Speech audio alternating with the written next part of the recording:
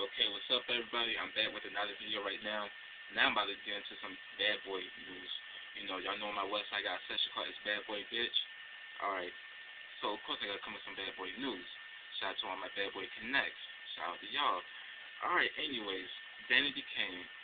If y'all haven't heard, it's official. It's official, because they're official. Danity Kane are no longer a group. Danity Kane are broken up. It's official split.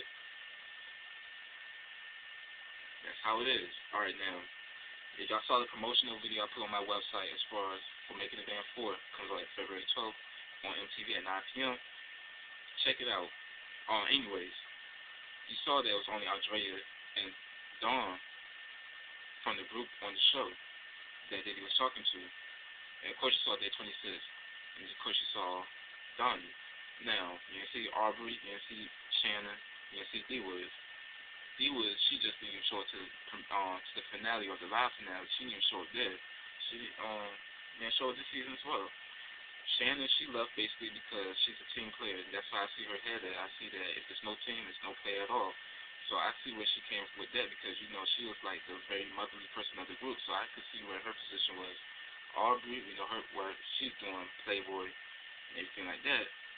But D-Wiz and Dawn, D-Wiz and Dawn. Dawn and Andrea, their hearts are still in the group. You can really see that.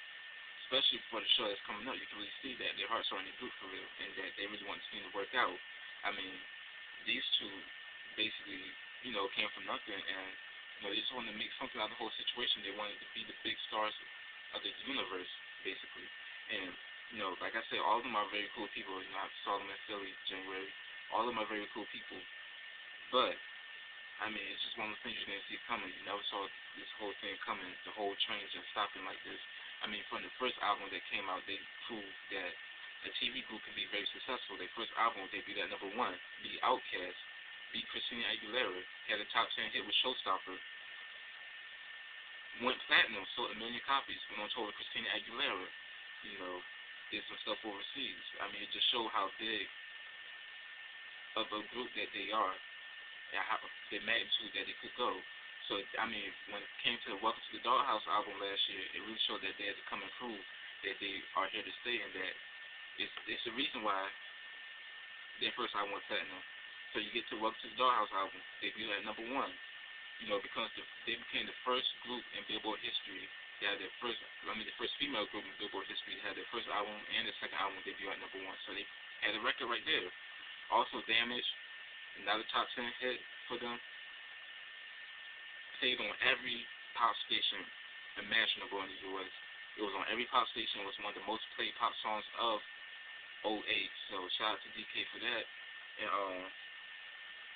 also, the video was nominated for 3 VMAs. They were nominated for a BET Award. They were just really starting to get to that point where they was about to be real huge and real big. And just to see it all end like this is just crazy. And, I'm just hoping that if any of y'all watching this video, or any of y'all family members watching this video, any of y'all friends watching this video that know what's up with DK, I put my 2 cents in it too, as far as, seeing how things are going. But I just want to see y'all come back together, just talk to something. Y'all could have been a real huge group. Y'all was up to that point. Y'all beat Pussycat Dolls in album sales right now. Y'all album is selling more than Pussycat Dolls album. And, to see all this end like this is crazy. It kind of goes along with the stereotype of making a band. As far as y'all, y'all slashed the stereotype that, if you're doing a TV show, your first album was good, but your second album will fail. Y'all second album is gold right now, it's almost platinum. But when you get to the stereotype of the making a band brand, when the first Making a Band came out, the one that Diddy had no part of, when it was O-Town, their first album did good. Come with the second album, they break up. The second album, they broke up basically because they flopped. So, saw it coming anyways. The band, we know their first album went gold. They debuted at #2. They were, the group, I'm not going to really get into them, but it kind of didn't make sense for the whole format of the group. Still, to this day, it really didn't make sense. It was interesting, but it still didn't kind of make sense. So, we get to that, and then they in the middle of recording their second album, and then things start going downhill within the group internally to the point where Diddy had to disband the group. So, you know, you know, basically they're left nowhere now. Now you get to Danity Kane. First album, very successful, platinum. Second album, gold, almost platinum.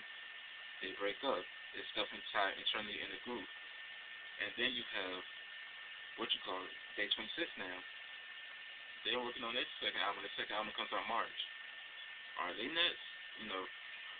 So, just about things is going to break that cycle. And as far as Danity Kane goes, people saying Dawn is snitch, Dawn did this and that, she's trying to secure a solo deal and stuff like that.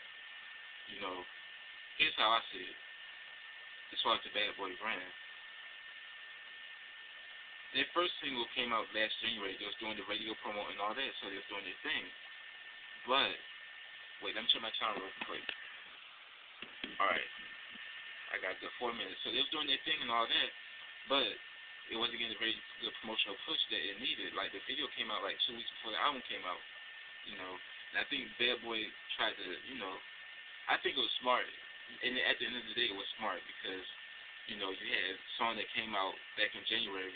It didn't give that much of a promotional push at first, but then when the album comes out, it still got people's interest because when the album came out, that's when it started really finally going up in radio airplay. So it was a smart move. But, as far as the group, though, internally, their issues, you got a lot of naysayers out there. You got people putting stuff in your head saying, oh, this person's about that, that person's about that. And, that really comes with the territory of success. Some people can handle it, some people can't. Some people fall into the trap, some people don't. I think these 5 women were a victim of that. I think they fell into the trap of people saying this and that, saying this person getting that special treatment, that person getting that amount of special treatment, that they let it fall to the group. And hopefully, maybe one of y'all can work it out, talk it out, because your album is amazing. It's still one of the hottest albums on my playlist right now. And I wish that, y'all was working on the 3rd album. The 3rd album is about to be real huge. But just that point that y'all let people come in and say this and that and affect the group, that's just crazy. And, like, it shouldn't have even had to go down like that for real. And also, like, when, let me check my time one more time, y'all. Alright. So I got 2 minutes. So basically when, like, Aubrey stepped up to Diddy saying how, she felt, I looked at it as you talking to a supervisor. There are times you have to talk to your supervisor and let them know what's going on. If you really let them know what's going on, sometimes you get fired. But at the same time, it's a business, though. Danity Kane are a brand now, so you're trying to protect the brand, so you got to talk business for real. It's like I'm not talking to my boss now. Now I have to talk to my business partner to see what's really going on with the brand, what's really happening. So I saw that as that, and I really don't think Aubrey should have left now. I think I said in the video that I think she should have left because how she was portraying the brand. But as far as for sticking up to everything, she shouldn't have been booted out for that. But now that I've seen her doing Playboy and stuff, it's like, and her Complex magazine photo spread, I was like, well, that wasn't a good look because y'all do have the denim jean line for teens, and that wasn't a good look for that. But, like, I just hope y'all come and do something, bring it all together. I may do another video on this, like, in a few hours or whatever, but just to give y'all familiar with this video, just to let y'all know that, DK, y'all got fans out here that's wanting y'all to come back and do something real hard. Y'all shut down the game for real because y'all a hot group that can actually sing. They can shout. They did their thing. They could all sing and everything like that. Y'all can all sing too. Like, and y'all was just on that plateau of just being huge and everything like that. The tour, when I went to the tour in Baltimore, amazing, a show for like a group that's headlining the tour for the first time. So just hopefully y'all come to talk and do something. Hopefully I can get an interview. So shout out to Bad Boy. Watch Making the Band 4, Season 3, Part 2, a.k.a. Season 4. And on MTV, February 12th at 9 p.m., right before America's Best Dance Crew at 10 p.m. That's my promotional push. And I hope y'all like this video, and I'm going to catch y'all later. All right?